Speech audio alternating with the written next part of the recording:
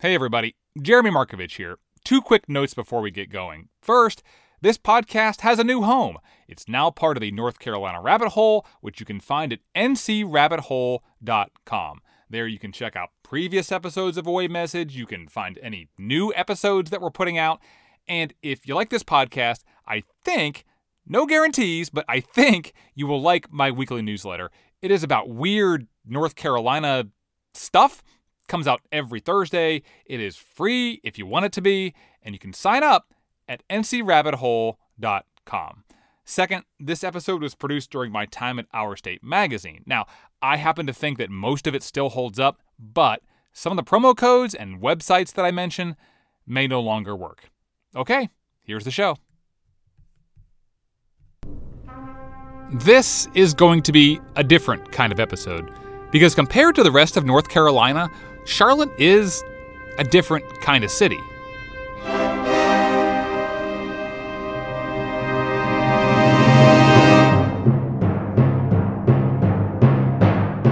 Charlotte has money, and it likes to show off. I know this. I used to live there, and another former Charlottean can back me up. And I don't mind telling you, I was wearing these $600 custom-made leather shoes and this $13,000 Rolex when it happened. That's why I'm Ric Flair. And if you listen to enough of his old wrestling promos, a theme seems to develop. You're talking to the Rolex wearing, diamond ring wearing, kiss stealing, wheeling dealing, limousine riding, jet flying, son of a gun, and I'm having a hard time holding these alligators down.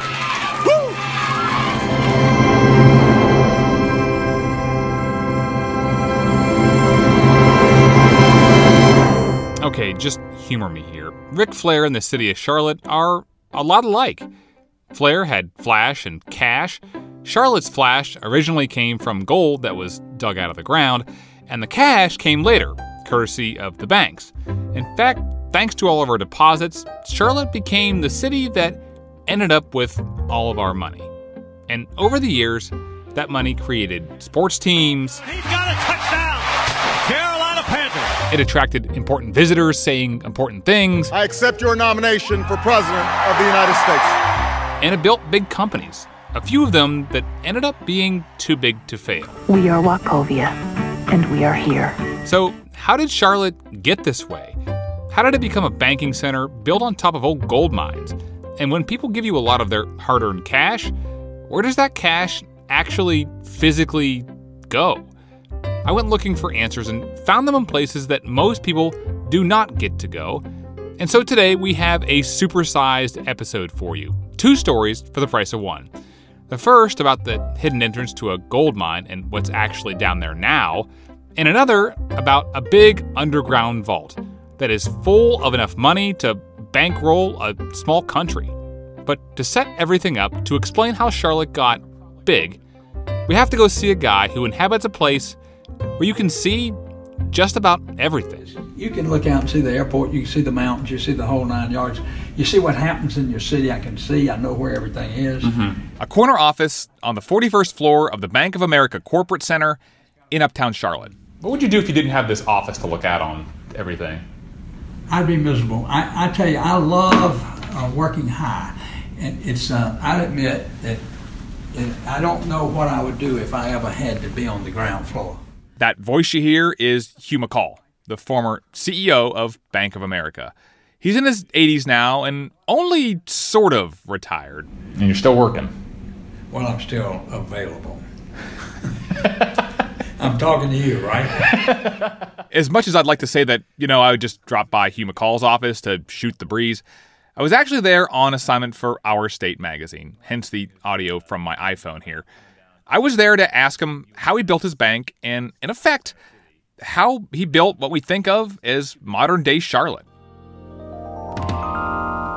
Carolina cities, Carolina towns, banks in every neighborhood, banks all around. So if we want to... Decades ago, McCall worked for North Carolina National Bank, or NCNB. NCNB, we want to be the best bank in the neighborhood. Back in the day, banks couldn't expand beyond state borders. And what that meant was NCNB could not really compete with banks in California and New York. Now, those banks were closer to heavy industry, which meant they had more deposits, which meant they had more money to lend, which made them much bigger than any bank in the South. NCNB, we want to be the best bank in the neighborhood. And I realized this is not going to work. You know, we're too little. My goal was to build the largest bank in the world. So, in the 1970s, McCall and NCNB find this loophole in the law that allowed them to buy a bank in Florida. And we were making money and our stock was going up. And so the other banks became jealous. And those other banks are like, hey, you know, there should be a law that allows us to expand across the Southeast. That law was written by my lawyers, and we got it passed state by state. And then McCall's like, forget just the Southeast, let's go national. I visited more damn congressmen and senators than you could shake a stick at.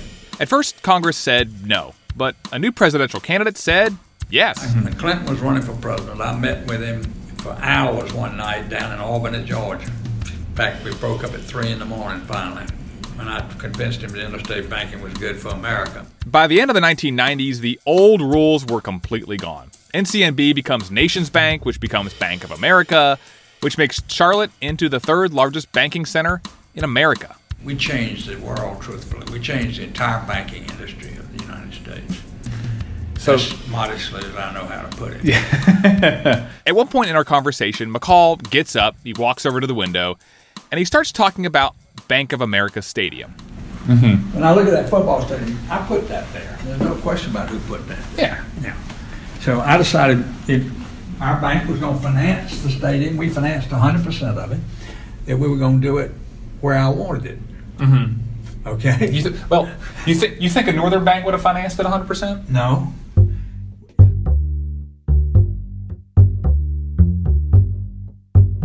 From up here, you can see a lot of things, but you can't see everything, even if you're Hugh McCall. Because the thing that powered Charlotte's first boom, gold, and the thing that helps sustain its current boom, a large amount of cash, those things are both underground. And I wanted to go see those things up close, for myself. So we'll stop here if that's okay. Sure. And that is how I found myself at the door of a very, very big vault that sits underneath the streets of Charlotte. So this is our currency vault. It's about 3 stories high, 2 basketball courts wide.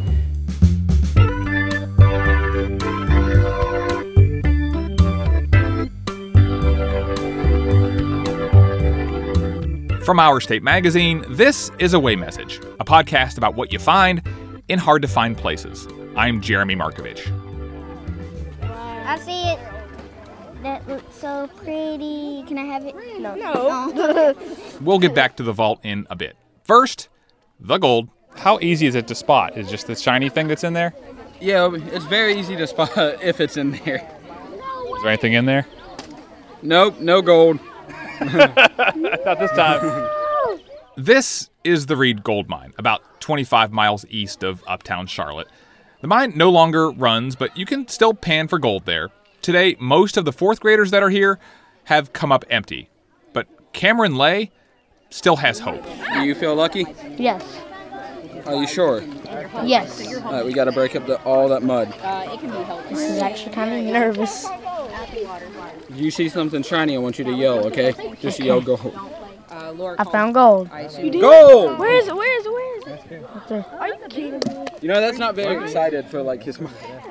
Cameron, is that yours? Yes. You're not going to get excited? No. Cameron, he's the one that I would think would get It's just excited. gold. No, It's just gold! Yes. Cameron is really, really chill for a kid who just found gold. Although, to be fair, it's just a tiny little fleck. Look at that. It's awesome. That's awesome. If you find gold here today, chances are you are going to find what Cameron found. But that was not always the case. Why would you pan for gold here? Reed Gold Mine is the site of the first documented gold discovery in the United States. This is Larry Neal, who runs Reed Gold Mine. It's now a state historical site. And this happened back in 1799 when 12-year-old Conrad Reed, while fishing actually in the creek, discovered this nice, bright, shiny rock. But he didn't know what it was. And neither did his parents. But the rock did have two things going for it. It was big, and it was heavy. So they ended up leaving it on their front porch as a doorstop and walked beside this rock for 3 years. But one day, Conrad's father, John, says, I wonder if this big old rock might actually be valuable. So he takes it to a jeweler, and the jeweler says, John, you got yourself a 22-pound gold nugget. Name your price. Well, John thought about it, and he finally said, I'll take $3.50, because this was John Reed's farm, and that's how much money he expected to make a week off of his farm. So he figured that was a fair price. Problem was, the nugget was really worth $3,600 then. So that didn't end up working out as a good business deal for John Reed. Well, that initial transaction, no. But when word got out, people came to John's farm to dig for gold. And by the 1830s, there was a full-blown underground mine here. But this looks like we're walking up to the mine here. Oh, it's cold. The underground mine stays an average of about 55 to 65 degrees all year round. Wow. So and we're like what, like 30 feet from the entrance here? Probably more like 50 feet. 50 feet, yeah. Kind of musty in here. Well, this, your natural percolation of the ground. So we are 50 feet below the surface right here. Like, how deep did this mine go? The Reed mine, as far as we know, the deepest point was 150 feet. Today, we can only take you 50 feet down because of the water table. In this area right now, it's about 60 feet. So we would have to pump out any water in the lower levels to access that. Is there a way to know how much gold did they find in this mine? Unfortunately, there's really no documented records of saying exactly how much gold came from here. The only thing we have really is for North Carolina as to what was given to first the Philadelphia Mint and then later the Charlotte Mint to be made into gold coins. Is it oversimplifying it to say that the reason why there was a U.S. Mint in Charlotte is because there was a gold find here and a bunch of gold being mined around here? You could directly say that mint is related to the gold.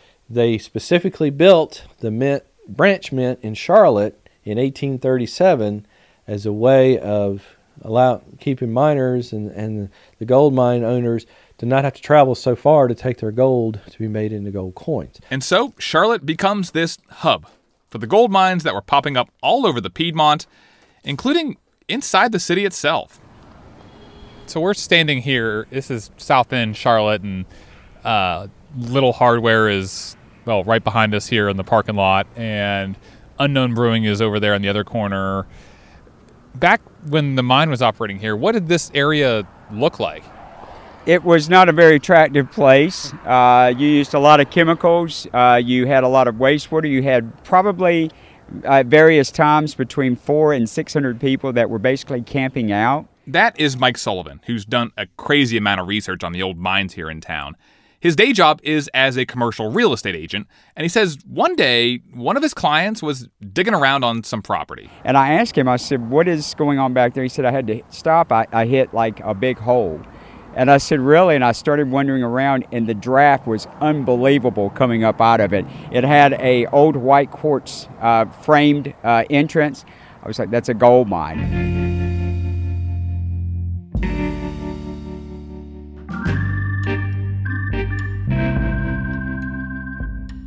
And I started looking down in there, and the next thing you know, it happens every time. All of a sudden, other people heard about it in the office, and they were out there looking down in there. The mine shafts basically run underneath what today is Uptown and South End. In fact, that story about the mine underneath the Carolina Panthers football stadium, it's true. Contractors hit them when they were building the place in the 1990s. They hit some of the mine shafts, they hit some gold. Some of them were fairly extensive with rail cars and such, and they were concerned that the public would find out about it and would slow the process down for the Bank of America Stadium, so they kept it sort of quiet. So nobody knew about it while they were doing it, just because they want amateur prospectors coming out there and looking for gold out there on the construction site. That's exactly it. And apparently they did a good job, because it was several years later and I was talking with someone and they said, oh, we hit a bunch of them. So I was like, really? I never heard of that. And my ear would have been a little more tuned to that than most folks.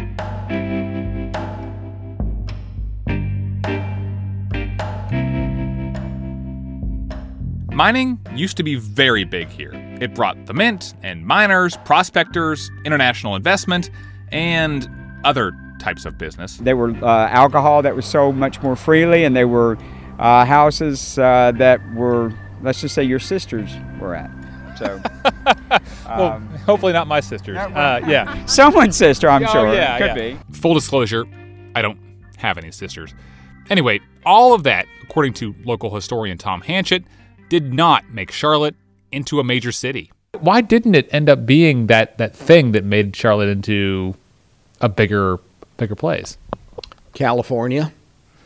The California Gold Rush in 1849 was immeasurably richer, and anybody who was looking for gold, looking to get rich quick, did not come south after 1849. The mint stayed uptown on Mint Street until the 1930s, when it got torn down.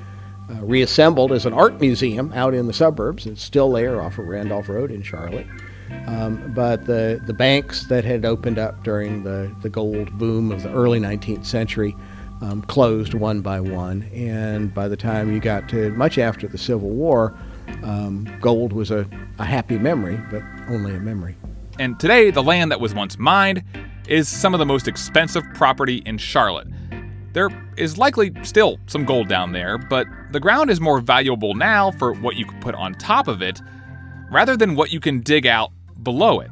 The area that we're in right now, where all the mines were, is now called the Gold District. It is, and it is bars, restaurants, and it keeps growing, as you can see. Yeah, there's a crane right over there. They're hard to find, aren't they? Oh yeah, I haven't seen one of these in Charlotte before.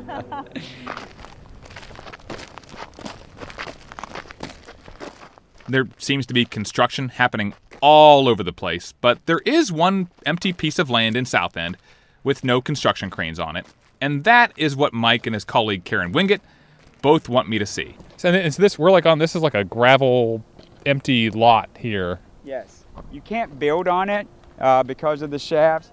Okay, where is it? Here we go. I knew it was over. I was getting off-centered there. So this is it right here. Yeah.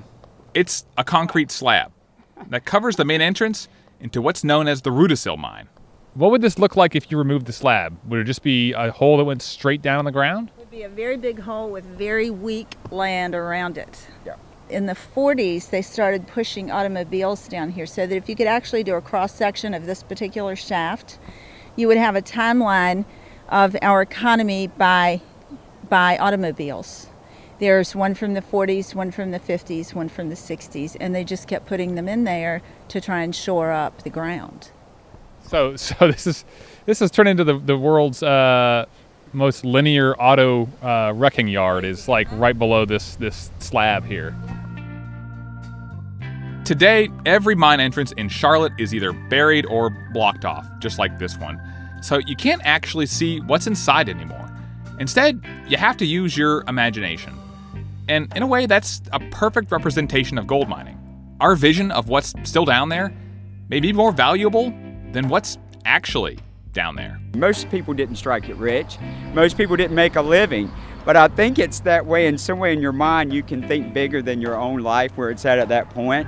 And maybe that's, maybe that's the whole conception of hope. That, I hope I can get better, and this is the vehicle to get me there.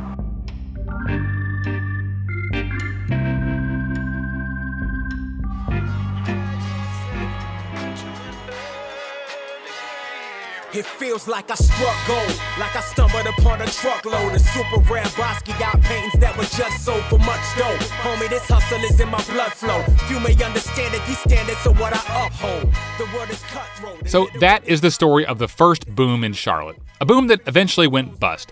But the next big thing is still going on today, a boom that's brought billions of dollars to town. Literally. We will go back underground to look inside a very large vault that is in a very hard-to-reach place.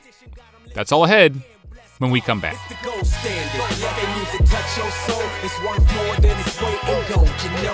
The gold standard. As a matter of fact, truth be told, good music is better than gold. Oh, the gold standard. Let the music touch your soul. It's worth more than its weight in gold, you know. The gold standard. As a matter of fact, truth be told, good music is better than gold. It feels like a Life is like a hurricane here in Duckburg. Welcome back to Away Message. I'm Jeremy Markovich. I grew up in the 1990s, and so when I think of a bank vault, I think of this TV show called DuckTales.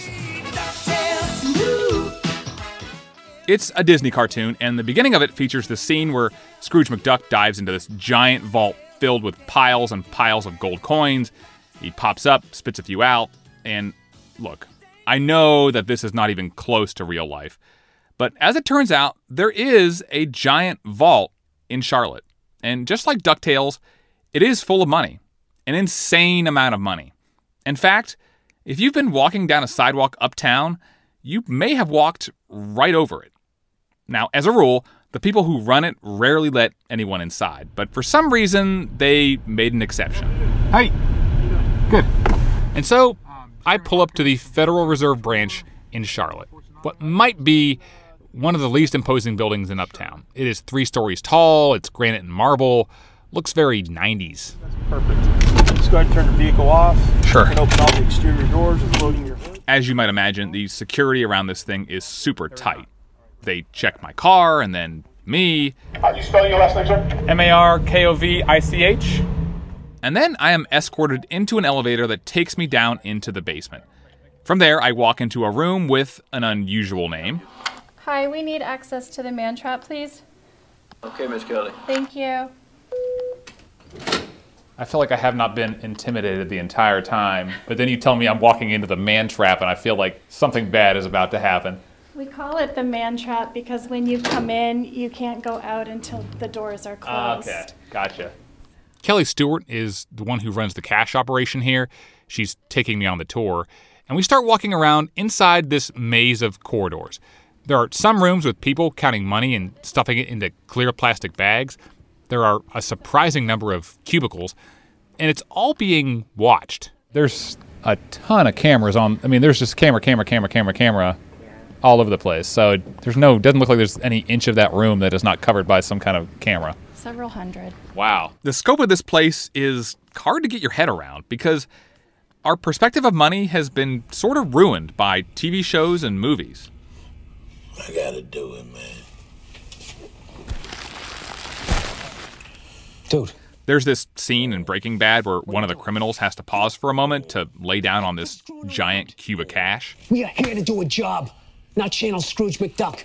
You know, whether it's in films or, you know, you have a certain image of what you think a certain amount of currency is. And it really is very surprising how a small amount can actually amount to a very large value.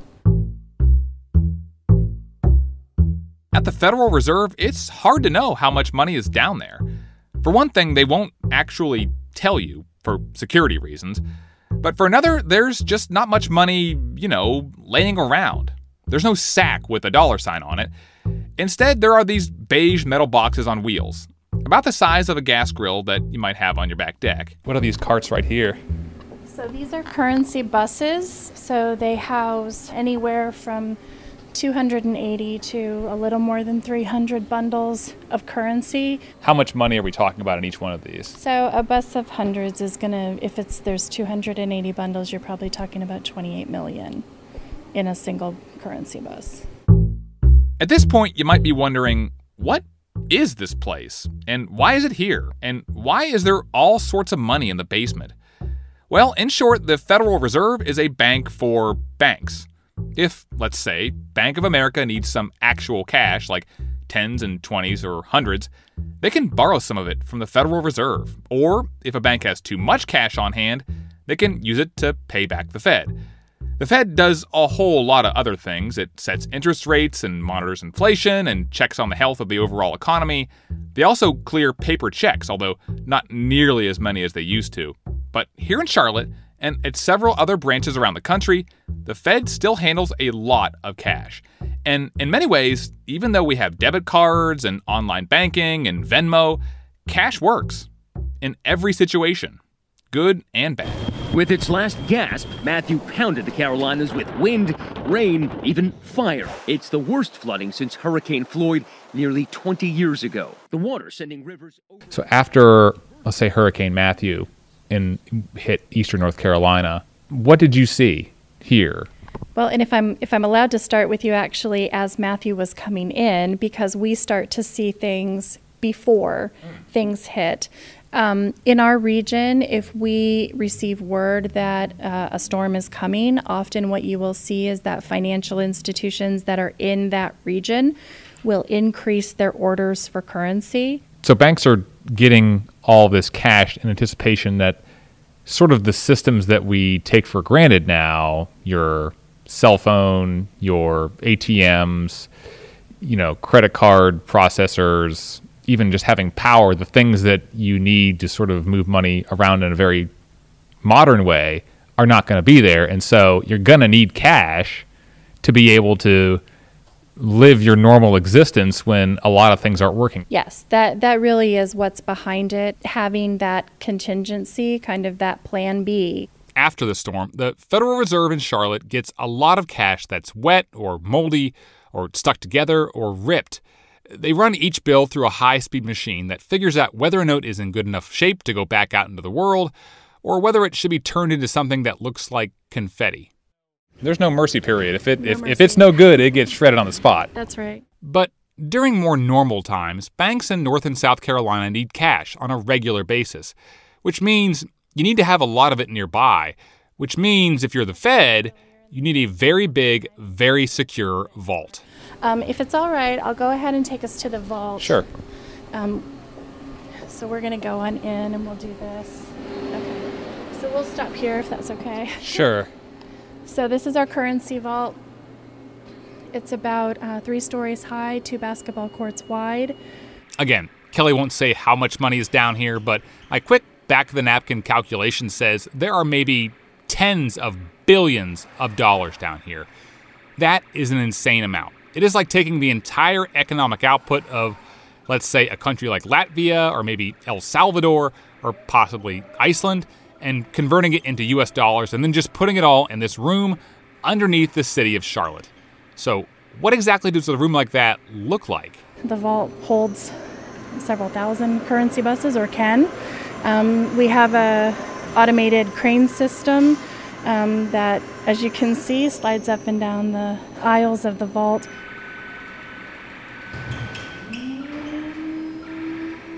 Some of the robots have names like Smash, Dash, Crash, and Flash. They're totally controlled by a computer. Every so often, they'll just come to life, pick up a box full of cash, and take it to a worker who checks it out and loads it onto an armored truck. Humans don't often have to go into the vault, which means the vault itself is kind of boring. This is going to just sound dumb of me, but when I always think of the DuckTales, and they had the thing where Scrooge jumps into the giant bin of money, But this looks like it's very nondescript, I guess is the word for it. We have this giant vault door, but it looks like just sort of like a warehouse. Yeah, I mean, as we were discussing imagery earlier, I think that's one of the imagery kind of disconnects for people when they do have an opportunity to visit the environment. The contents of the vault don't look like they expect they might. I know this is sort of like I'll get out of the way of Smash here.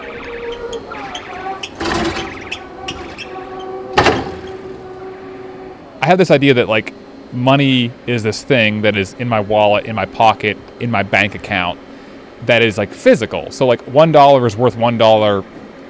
And I don't really ever question that.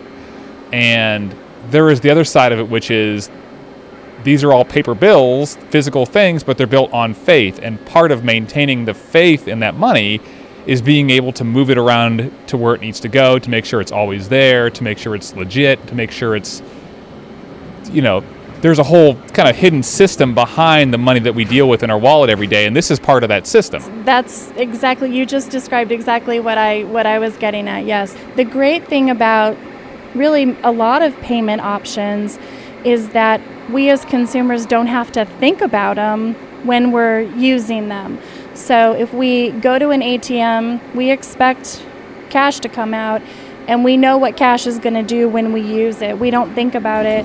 When we swipe a debit card, we don't really think about how does that transaction flow and the inner workings behind it. We just trust that it's going to work. But they work because we work, and that's key.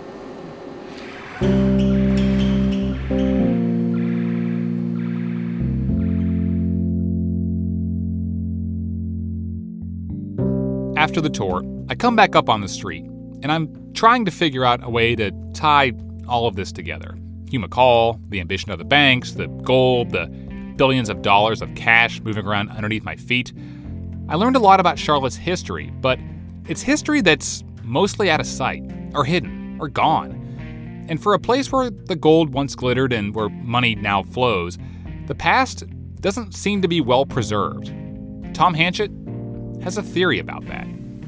As a historian, I hear from people all the time, oh, Charlotte doesn't value history. It tears down everything.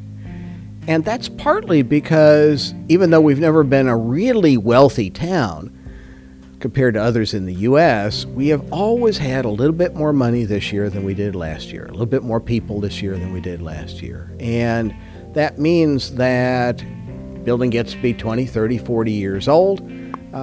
We got the money to tear it down and replace it. So Charlotte's glittering skyline is certainly a point of pride, and it's a very busy, bustling center city. But it's a city that lacks the soul of a place that keeps its old buildings. Charlotte doesn't dislike history. It just has always had money to replace things before they're considered historic. Charlotte keeps moving forward, keeps going. It doesn't live in the past. It just builds on top of it.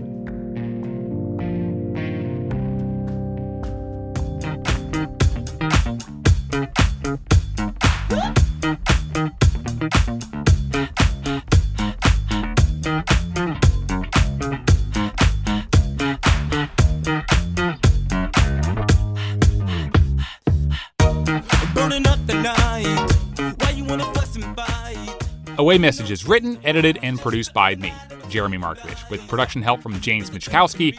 Our digital manager is Kimberly Simpson, and our editor-in-chief is Elizabeth Hudson. We used music this week from Supastition, an artist from Charlotte, and Boulevards, who's from Raleigh and is out on tour right now. Additional music is by Blue Dot Sessions. Special thanks this week to Falfurious Capital Partners, who helped arrange my interview with Hugh McCall. We have put a link to my profile of him in the show notes for this episode at away.ourstate.com, where you can also find pictures from the vault and more goodies from this episode. Also, a big thank you to Laura Fortunato and the Federal Reserve Bank of Richmond. They helped arrange our tour of the vault in Charlotte, and believe it or not, another podcaster got the same ideas about the vault and about banking history about the same time I did. His name is Nick De La Canal, and we are apparently on the same wavelength. Nick has a great podcast called FAQ City that answers questions that people have about Charlotte. Check that out if you can. This podcast is a production of Our State Magazine, celebrating North Carolina for more than 80 years. If you are not a subscriber, use the promo code AWAY and get $5 off a year's subscription for you or for a gift. It is our thank you for listening to the show. And one more thing. If you are a cat, stay away from the gold mine, okay? And I walked around, and that one guy goes, "You looking for that gold mine?" And I said, "Yes, sir, I am." I said, "Is it over here?" He goes, "It's over there." And they sat there, and I wandered around, and he said, "You can't keep a cat around here."